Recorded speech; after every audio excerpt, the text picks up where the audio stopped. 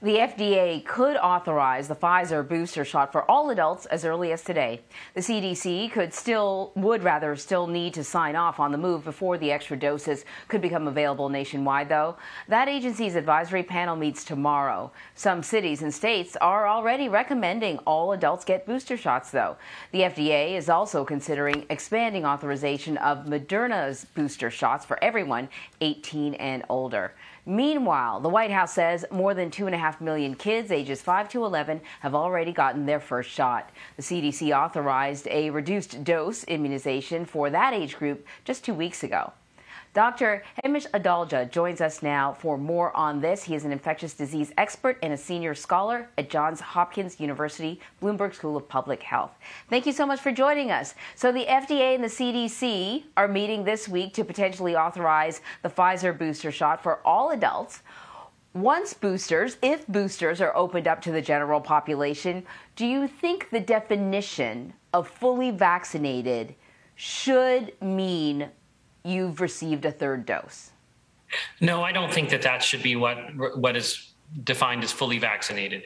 I think that becomes very confusing. It becomes very difficult to know. And I think there isn't still strong, compelling data that a healthy person who's fully vaccinated benefits more than marginally from a booster dose. And I think what we want to do with boosters is make sure that they're available to those people where there is clear evidence of benefit. People above 65, older, as we said, the older population, people with other medical problems. That's where we've seen data that this actually is something that keeps them out of the hospital. And I think we've had a lot of mix-ups with how to think about boosters because we don't really know what the goal is. Is the goal to keep people out of the hospital, or is the goal to kind of push off breakthrough infections? And if that's the case, we don't know how durable these boosters are. So I don't think we should change the definition of the fully vaccinated. And I don't think you would call someone who's gotten 2 doses of Pfizer, put them in the same category as someone with 0 doses. I think that's not fair and isn't supported by the science.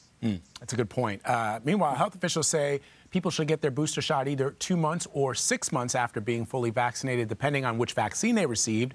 But let's say that someone may not be able to get, or perhaps doesn't even want their booster right away. How long is too long to wait to get your booster? At what point are people going to lose that protection from the initial vaccine that they'll be at risk of hospitalization or even death? It's not one size fits all. So what I would say is if you're someone that's above 65, if you have high risk conditions, and it's been 6 months since the dose of the Pfizer or Moderna, or 2 months since J&J, you should get a booster as soon as possible, especially as we see an increase in cases. For the general healthy population, again, this goes back to, is there a strong benefit that they get? Because you're not really in that situation preventing hospitalization, because hospitalizations are very rare in that age group. So there, I think you can get the booster anytime you think it's necessary or you want to get it, but I don't think there's any duration of where it's going to be optimal to get it or not optimal, because again, there it's, I think, something which isn't an ironclad recommendation. For those people, like I said, that are in those high-risk populations, they should get it as soon as they're eligible. You know, Doctor, I think one of the challenges when it comes to understanding just where we are in this pandemic is we have a lot of numbers, but sometimes those numbers lack context, or they have to be compared against other numbers to have a good understanding. And this is what I mean. Cases are on the rise. More than 87,000 new cases were reported yesterday, and there were more than 1,400 new deaths. But do we know, in terms of those numbers, what percentage of the deaths, say, were unvaccinated people? From looking at the data and tracking it over time, it's clear that the vast majority of those that are dying from COVID-19 are not vaccinated. These are vaccine-preventable deaths. There is a small proportion of individuals who are fully vaccinated, particularly in that high-risk group, people who are immunocompromised, people who are elderly, that have died despite being vaccinated. But that's not the bulk of the cases. It's still being driven by the unvaccinated. And that's why I think it's a bad state of affairs when there are more booster doses going into people than first and second doses. So if the majority of deaths are of people who are unvaccinated, how much is expanding the eligibility of booster shots really going to help? When it comes to deaths and hospitalizations, not very much. It's not booster vaccines that change the trajectory of the pandemic. It's not boosters that preserve hospital capacity. It's first and second doses, and I think we're losing.